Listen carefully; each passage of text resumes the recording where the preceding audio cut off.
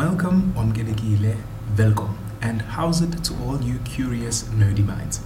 Whether it's hot, cold, day or night, I'm really honored to be in your company and have your time and attention. If by any chance you are here unintentionally, you can click skip ad in the bottom right hand corner. Just kidding. So, I take it you want to know what makes the Earth the right temperature.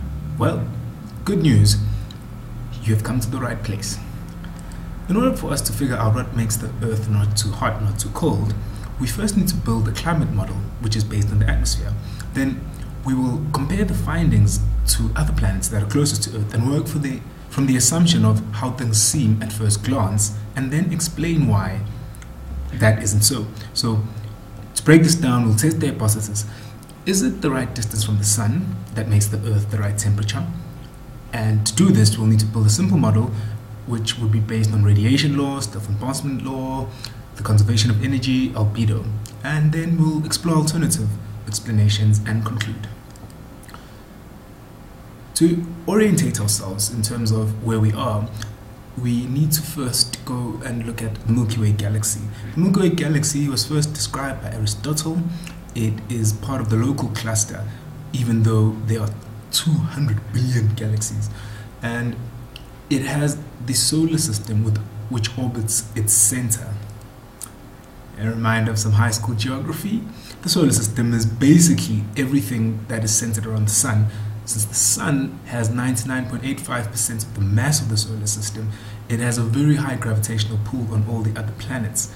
The inner four planets are known as terrestrial planets because their surfaces are compact and rocky, whereas the outer planets are called gaseous, or Jupiter-like, or Jovian if you want to be fancy. But of all the planets that we know of, Earth is the only one that has water. Hashtag water is life. Let's look at the Sun, which is the primary source of energy and the star of the show.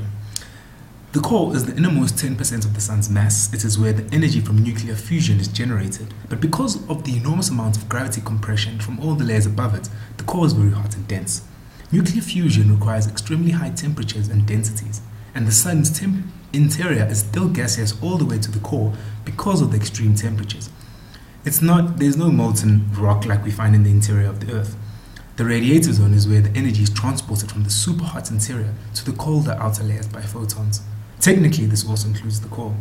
The radiative zone includes the inner approximately 85% of the Sun's radius, and the energy in the 15% of the Sun's radius is transported by bulk motions of gas in a process called convection. Pardon me. And so now we know about our galaxy, which is the Milky Way, the solar system, which is everything that centers around the Sun. Let's consider other factors that determine the temperature of the Earth. So, is the Earth the Earth habitable temperature because it's the right distance from the Sun?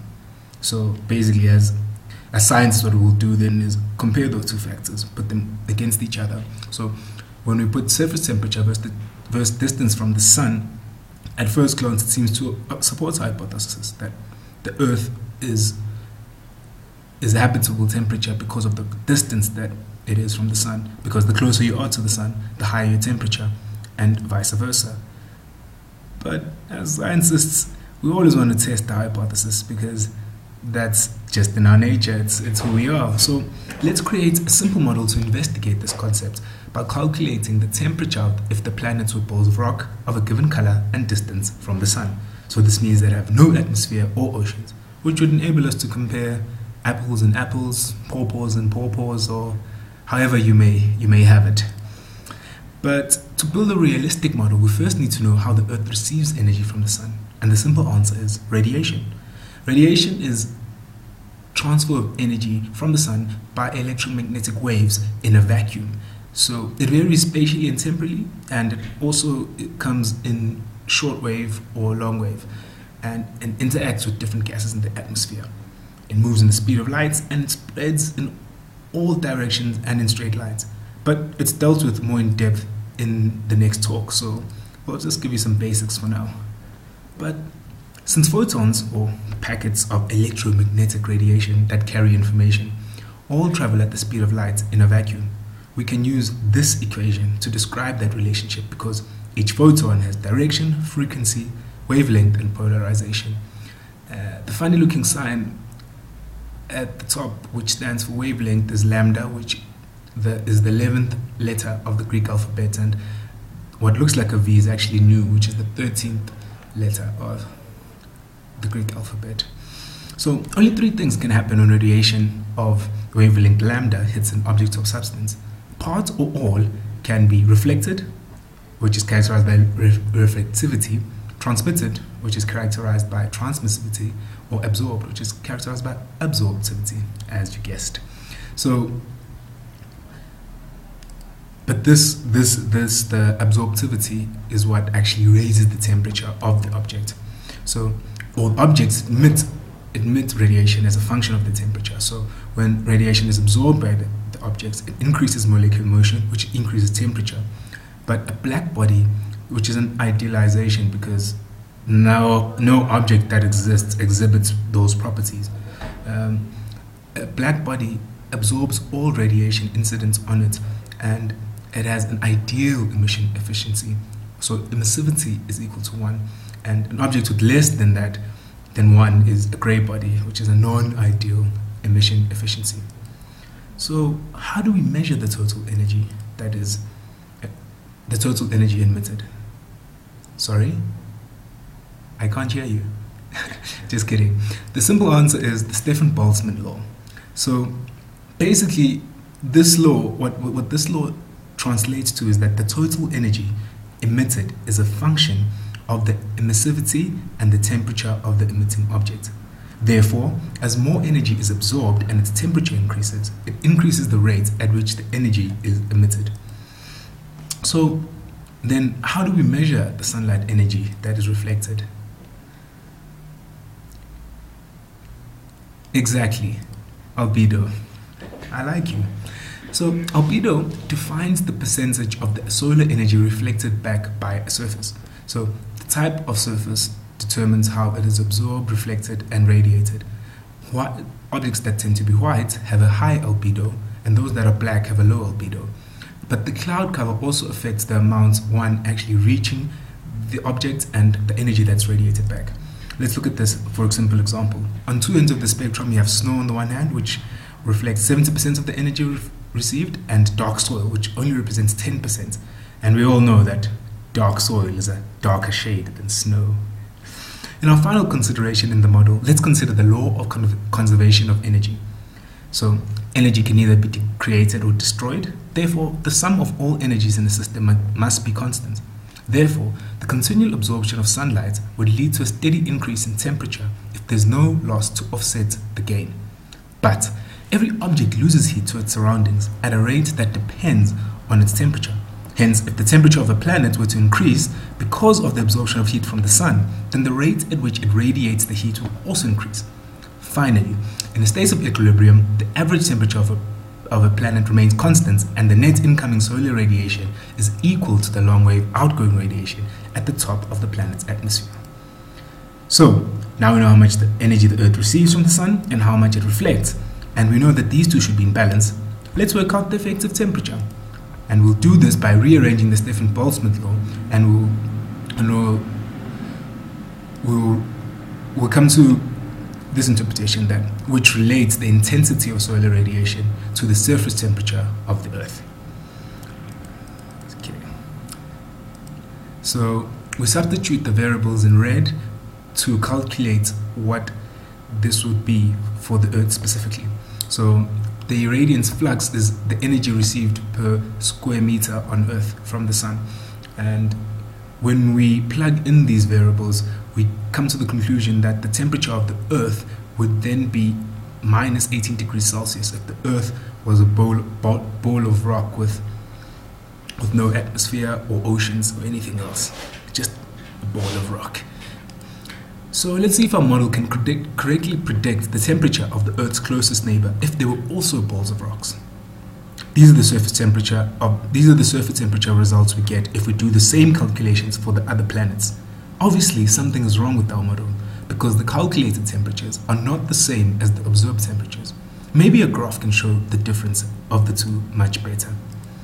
So the empty circles represent the calculated effective temperatures and the filled circles represent the observed temperatures. The dotted lines represent the difference between the calculated and the observed.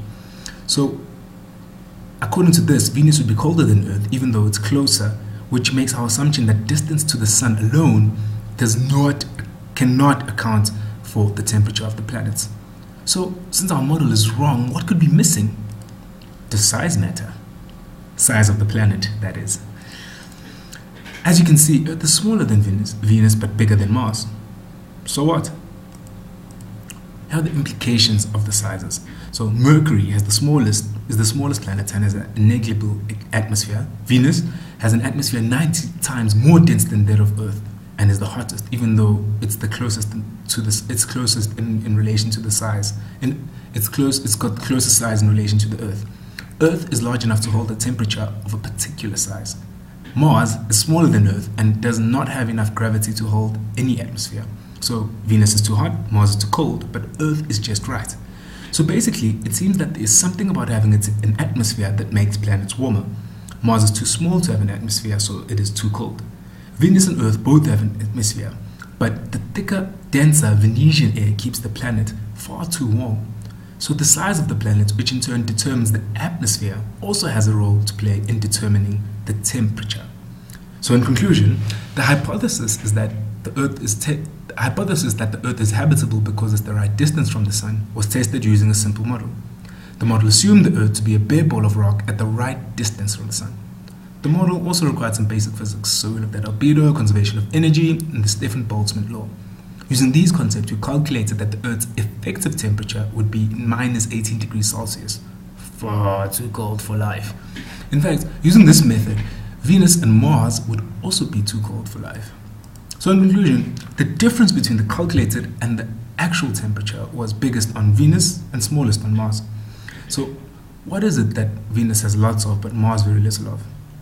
Size. Size matters as it determines the amount of atmosphere. So we suspect that the atmosphere has an effect on the temperature. So our new hypothesis is then the atmosphere of the planet has a bigger effect on the temperature than the distance from the Sun does. But how? To find out more, we'll have to investigate a little bit more about light and air. But so far, we can conclude that the distance from the Sun, that the size of the atmosphere, which determines the atmosphere, the distance, let me start again. So we can conclude that it's not only the distance, but also the size, which determines the atmosphere, are some of the factors which contribute towards making the Earth not too hot, not too cold, but just right. Thank you for your time and attention. Enjoy the next talk, and please feel free to comment and contribute or whatever else that you'd like to share on this talk. Have a good one. Peace.